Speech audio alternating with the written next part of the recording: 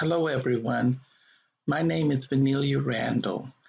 I am retired professor of law from the University of Dayton School of Law.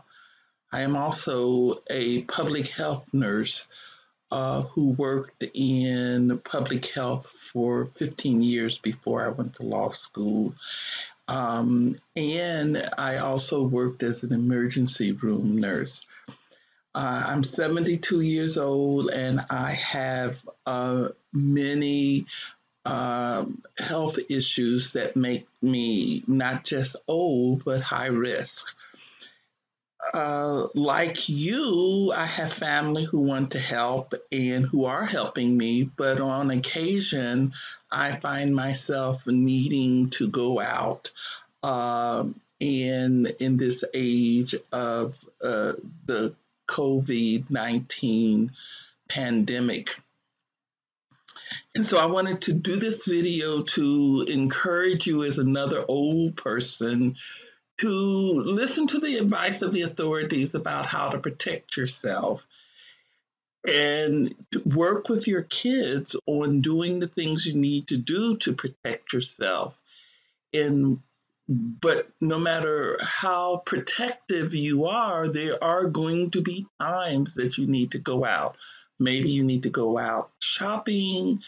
Maybe you need to go to the doctor. I just went to the doctor to see my cardiac doctor yesterday, and it was getting ready for that visit that I decided to tape with the help of my grandson what I do to protect myself from the virus because it is significant.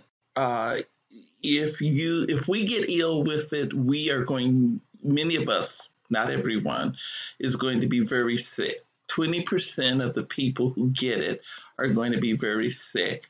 And the death rate is very high for people who are older and like us and who have health issues. So I want to thank you for taking the time of looking at this and for sharing it with people who you care about. I have two bags that I put together. Can you show the bags? Okay.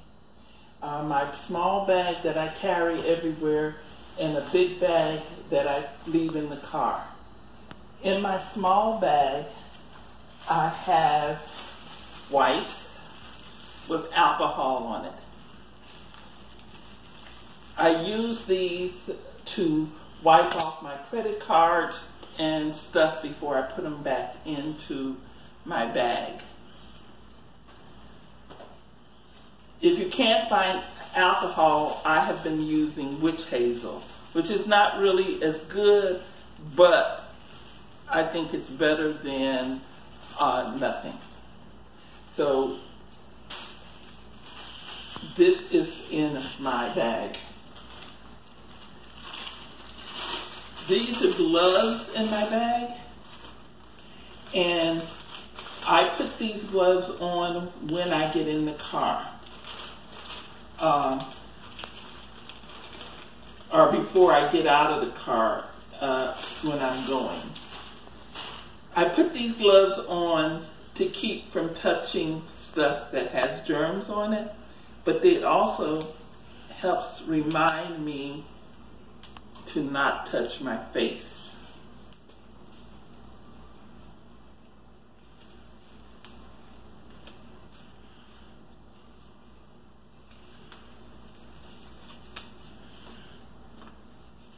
You can get these gloves.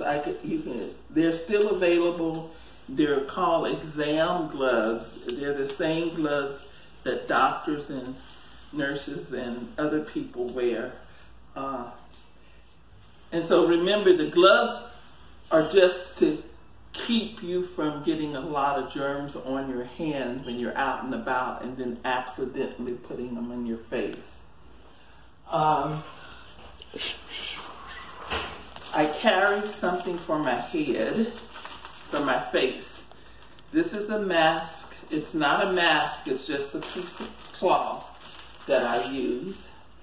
I put them in separate bags so that if they get dirty or anything, I'll have a bag to put the dirty thing in. And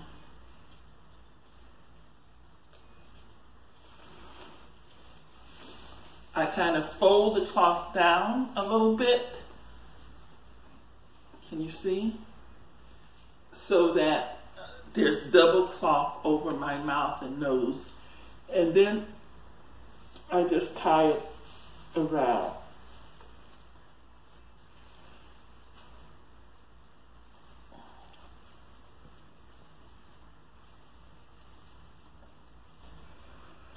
I situate it till it's comfortable, not too tight, not too loose. And then I leave this on as long as I'm out and about. I went to the hospital today, anywhere where I'm going to meet up with people who are not in my family, I wear this.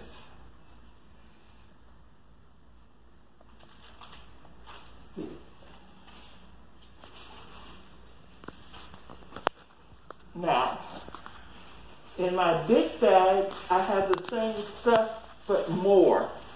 So if I end out, so this is the gloves, and I put them in the sack because I try to put everything in a separate sack so that if I reach into the bag, that I won't contaminate stuff. I have extra hair stuff, face stuff, so that if for some reason I need to take this off and I want to put another one on, I have another one.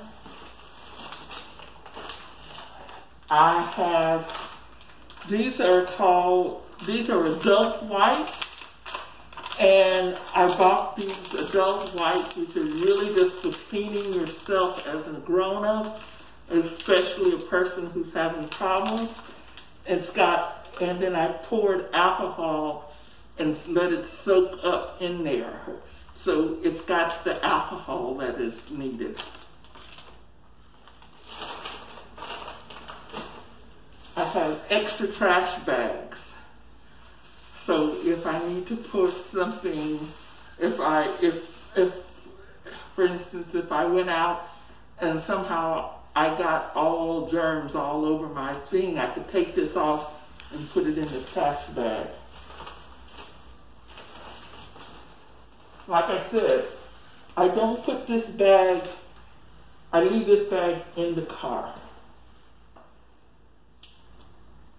So here I am, this is what I do.